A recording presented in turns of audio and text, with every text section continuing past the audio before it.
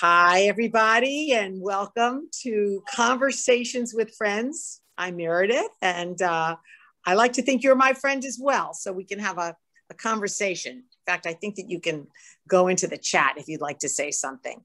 But anyway, welcome again. And I'm with the Brahma Kumaris in the weekly series that we do Conversations with Friends, and we have lots of other classes during the week on the Miami Facebook Brahma Kumaris. And speaking of friends, I actually have an old friend that I get to interview tonight. Old, not in age, but old in terms of we go back a long time, right? Yes. Welcome, Meredith. Donna. And you don't see Donna so much because Donna is behind the scenes, right? You are behind the scenes in the kitchen cooking. Correct. You are considered and loved because you do all the cooking at the center, and you have been for many years. And many of our public gatherings that we've had over the years, you are the one in charge of cooking and making all the food. But you do something quite different. And it has to do with the title of tonight is Enlightened Cooking. So tell me a little bit about your philosophy of enlightened cooking and how you do prepare food for people. Well, enlightened cooking doesn't take place in the oven or on the stove. Okay, it begins as a process where the first step is selecting your recipe. The second step is going to the grocery store and picking out the best possible products that you can to make the recipe really work. And you're very confident about what you've selected. The other option that you have, which I just recently did this myself, is have a garden. And you use things from the garden, although the center has a big garden. But I just put one in my terrace, on my terrace. And it's very special to me. It's much better to me than getting something from the grocery store. So you feel like getting it from your garden?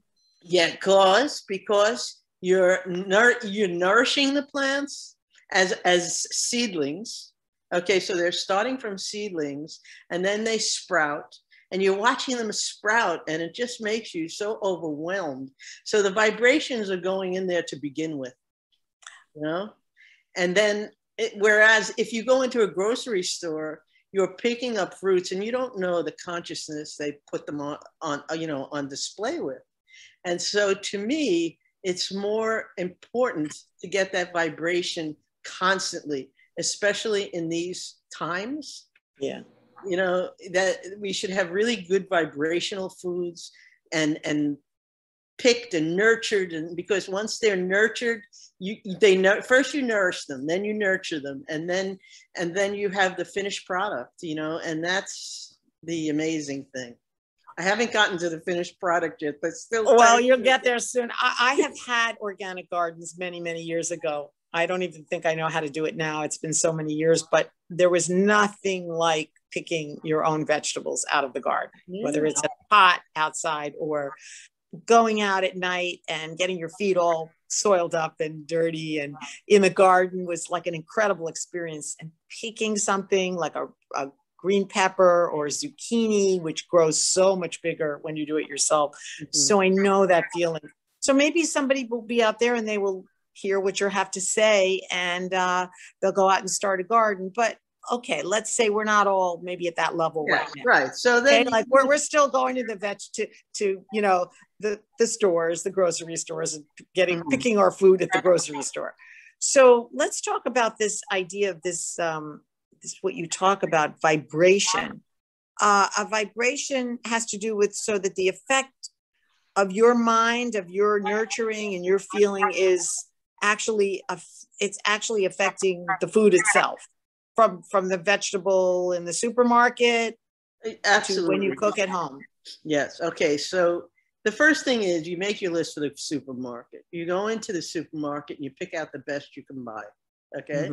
Yeah. Then once you have that, you start preparing your recipe. Mm-hmm. But the whole time you're in yoga.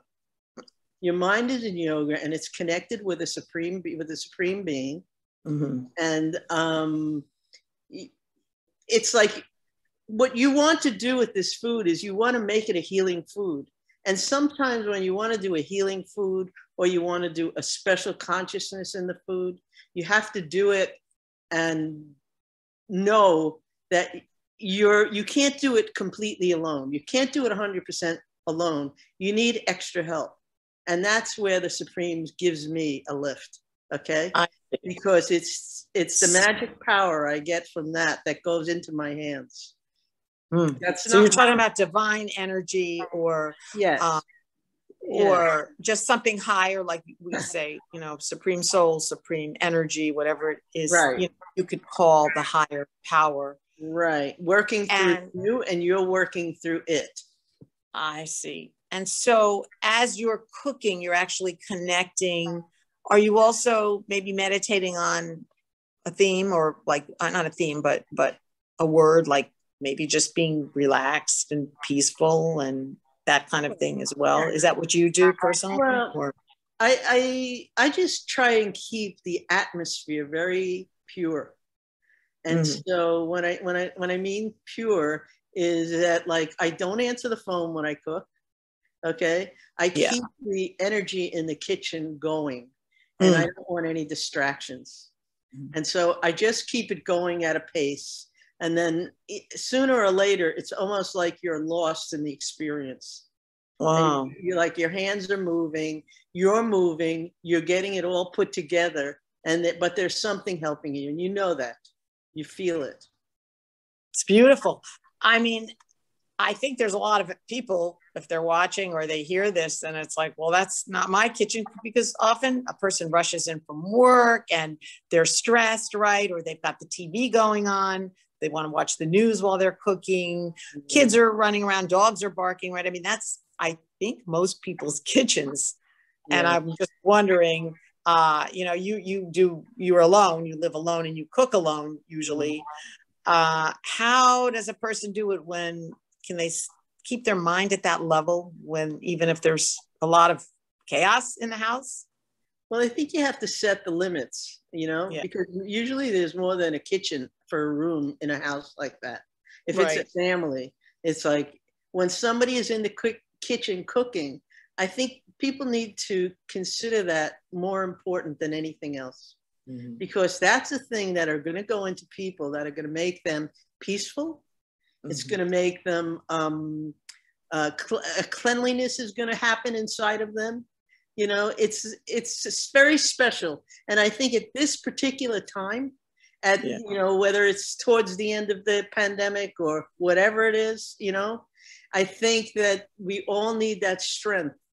And it's so important to keep that strength in the kitchen, no matter what. And there shouldn't be any arguments in a kitchen. There shouldn't be any of that in the kitchen. And that's why maybe set the limits. It's very interesting to me, because I remember, I'm just going to share my personal story. Was many years ago. There was someone staying in my house, and she did some cooking, and she said, "Oh, I can cook for you, but I always like to cook for myself, my own food." And I remember that when I tasted her food, and I knew that she got angry a lot, and I knew that the food didn't taste right to me. And I always, after that, I said, "No, thank you." She's a very nice person, and she was just there temporarily. But I remember saying, "No, thank you. I'll do the cooking, you know, at least for myself." But she could cook for herself, because anger or being upset, that's what you're talking about. The vibration goes into the food. Absolutely. We need a cleansing right now. We all need a cleansing. Yeah. And the best way to do it is being careful on how food is prepared and what you're using, you know? And I guess you have to think of it like that seed that turns into a sprout, that turns into a plant, you know? But they can't do that without making effort. And of course, they can't make their own effort. Yeah. We have to make the effort for them. And in making the effort for them, we make the effort for us. And then we get the help. Yeah. To make it happen. Beautiful. You know, what's interesting to me, that, well, when you know, because again, we go back a long time, you weren't always a chef. I think when you started coming to the meditation center, you've said that you could hardly cook, right? It's like amazing. I couldn't cook, what happened? But there was a meditation center that I belonged to. Okay, student, another teacher, student taught you how to cook. Yeah. So you didn't grow up cooking. It's not like it was always your hobby. You found it later in life. I couldn't even boil water. Wow. So obviously you took to it, right? You took to it very quickly. Did you fall in love with cooking? Is it something? Yeah, I did. Yeah. I did. I love it. I really do. And you have to like it what you're doing. Otherwise, you know. Yeah. Is it also, I mean, I see how when you cook, like you say, no matter what's going on, you could be cooking for 3 people or you're cooking for 30 people. You do not get stressed. You're just, what's the secret to that? I mean, you say you stay connected, but you know, 30 people are waiting for you to eat, they're waiting to eat. And isn't that pressure? For me, it's pressure. You know? But you know, when you say being connected and 30 people are waiting, it's like, it'll be fine. Beautiful. It'll be fine, you know, and it usually is. And it usually is.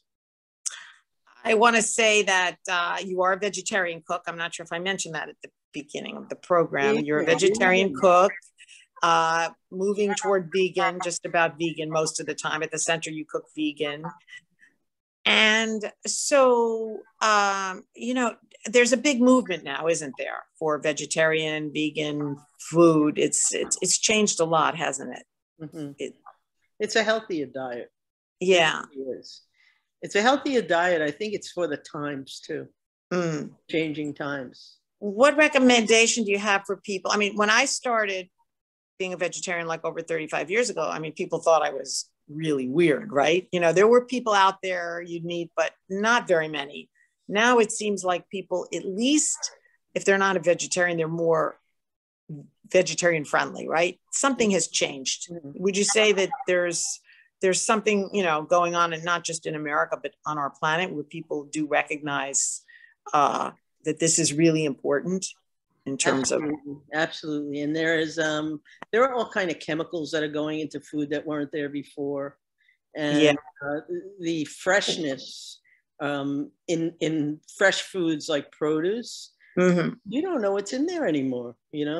You don't know what's in there anymore, and so it's like you have to make a choice for yourself and who you cook for. So it's becoming, I think it's a movement in sorts to be a vegetarian, or at least as close as you can be. I mean, it's there's a consciousness connected with that as well. Absolutely. And also, you know, here it is, this is Earth Day week. And, you know, a lot of people know this, but a lot of people don't know this, that just by becoming a vegetarian, you are contributing to the healing of the earth, right? I mean, it's like you're giving back to the earth instead of taking from the earth. Yeah, exactly. And we're gaining something by going more towards the earth, you know? Yeah. And you find that you feel more connected to the earth when you just do eat vegetables and fruits and. Well, when I have my flower pots in front of me, I don't feel connected to the earth. But I mean, I'm doing something. I'm doing something, you know, and I'm getting like maybe salads out of what's on my terrace, you know. That's right. But well, you're not cooking everything from the terrace, but I hope you know, maybe you'll get there. Like, I mean, I don't think so on a terrace. It's amazing, you know, the center's garden and everything. And in terms of economics, I mean, if you want to save some money, it's definitely a lot of money if you're growing it yourself. More than anything, it's how that stuff tastes. Yeah. How the stuff tastes when we pick something from the center. It's like so fresh. We're so used to tasting produce that has been there forever and sprayed with God only knows what. But when you get fresh, it's like, oh my God, you can really taste the green.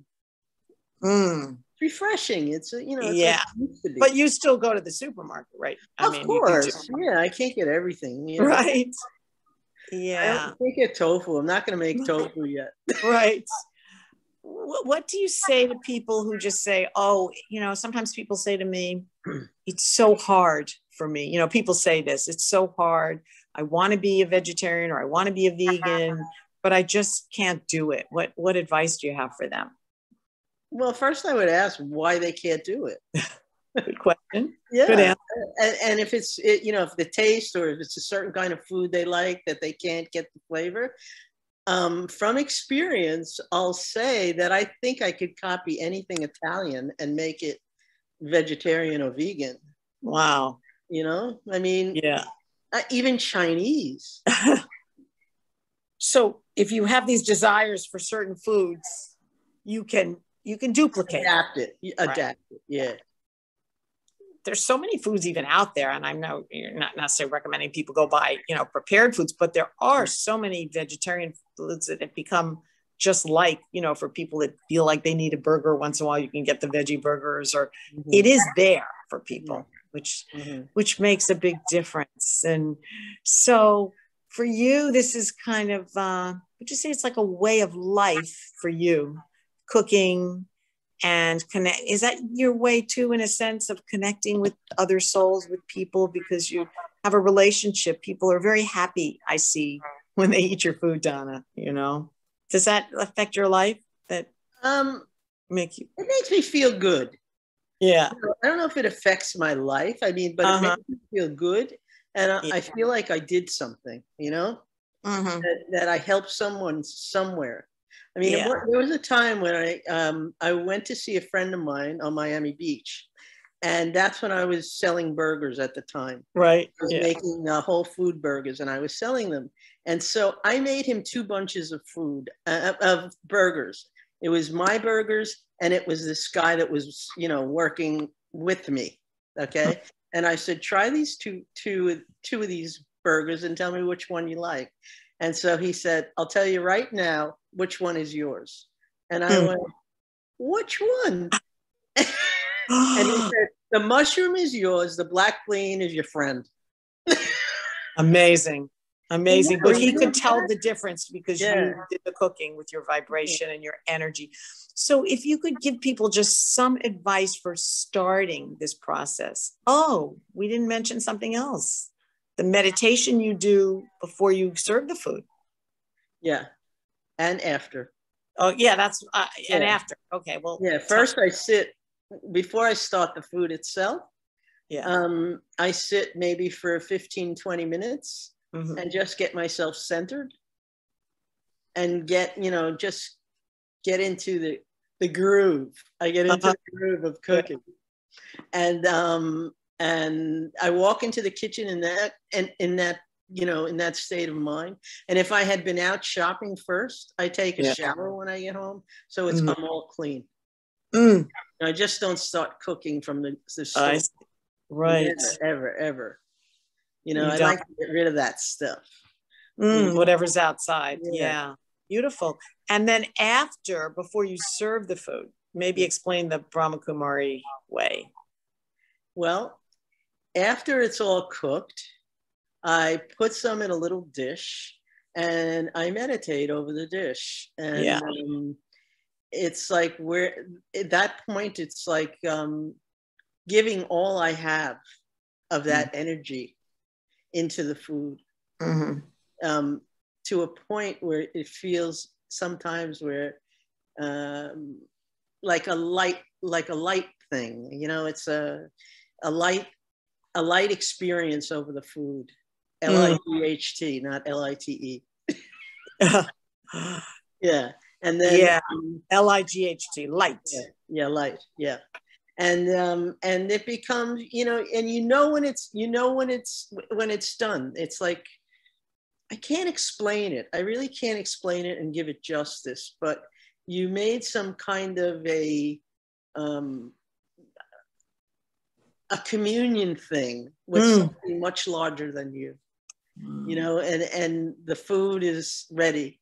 The food is ready. You just know when it's over. So it's just really a whole spiritual attitude toward food. Absolutely. And I think, as you said, the world needs more spirituality. and more healing.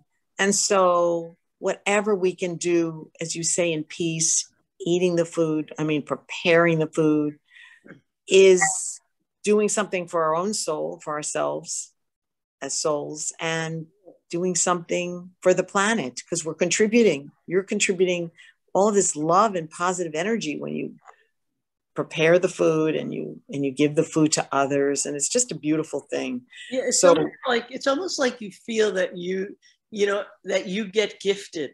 The food gets gifted. You know, yeah, it's like a clean thing. The food is, you know, gets a cleanliness. I can't explain it. yeah. But Well, I'm, you know, as again, I've known you for a long time, but I'm feeling whatever you're saying here. I think that people understand what it is that you're saying. Making the food and the process sacred. It's a sacred no, absolutely thing. Yeah. Yeah. And you do that so beautifully. I wanted you to share one more thing before we go to a little meditation. Okay. We'll do a few-minute meditation, which is how you became a vegetarian. You work for some people, maybe if you don't mind mentioning, that were vegetarians, and that kind of pushed you into being a vegetarian. What happened? And who were they? They kind of pushed me. Yes, they did. I was working for Robin and Dwena Gibb as a personal assistant and running all of their business things and stuff kind of things. And then when I started working for them, Dwena said to me, well, you can either eat here every day for free, or you can go out and eat whatever you want, but don't bring the food into the house. So I said, no, I'll eat here, not a problem, because they have a macrobiotic chef. And so I started with macrobiotic many, many years ago, because I'm like a vegetarian for like 25 years, and then a year or two as a vegan. Let's say a year. A year is more accurate. Yeah. So look at the part that they played in helping you to become a vegetarian. But, you know, it just shows the effect that people can have on one's life. You know, you meet someone, you're connected to them. And I don't know, I guess I feel that people at least can try. You know, it's not like we're trying to push anything on anybody, but just be open to this whole idea of just eating food from, you know, from the earth, but also giving to the earth, not hurting the earth. And you really feel connected to the planet, and you feel like you are doing something to help heal and to reverse. You're acknowledging the earth as well. Right. And going into a higher power. Yeah. You don't become the higher power. The higher power comes and helps you. Yeah. And you feel it. It's like you said, it's a vibe. But if you really want to do that, the effort has to come from you. You can't just think it's going to happen over, you know. Right. You have to prove that you're really sincere about it, you know. Yeah. For yourself. Yeah.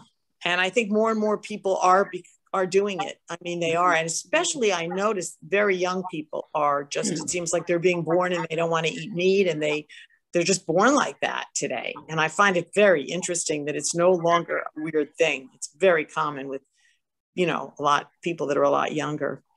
So let's end on some meditation. Okay. And I'll just say a few words, but we'll do it kind of in silence. And just let me now just go inside myself and feel the peace within me.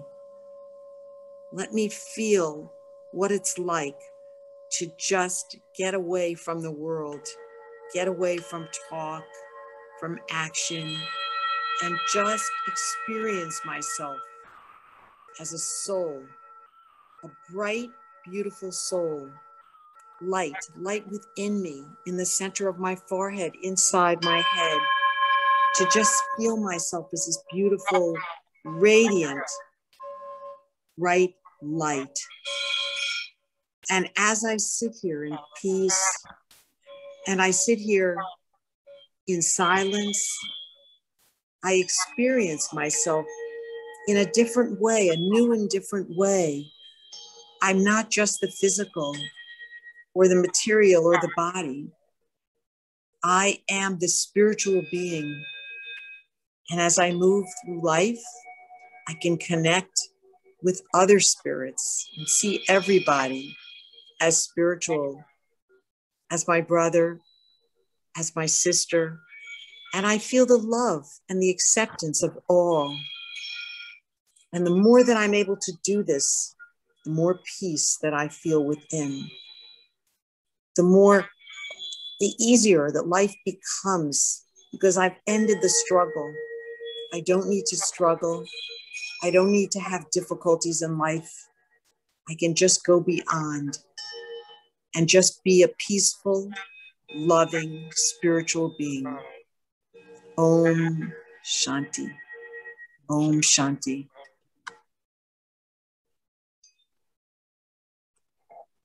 So, Om Shanti to you all out there. And Donna, this was fun. It's always fun to be with Donna. Donna's just a great soul, a great being, a being of light and love. And she loves everyone and everybody loves her. And I wish you could all join her one day, come to the center and get to just partake of her food, because it's pretty amazing vegetarian food. You'll immediately become a vegetarian. So thank you again for joining us, and we'll see you soon. Om Shanti. Om Shanti.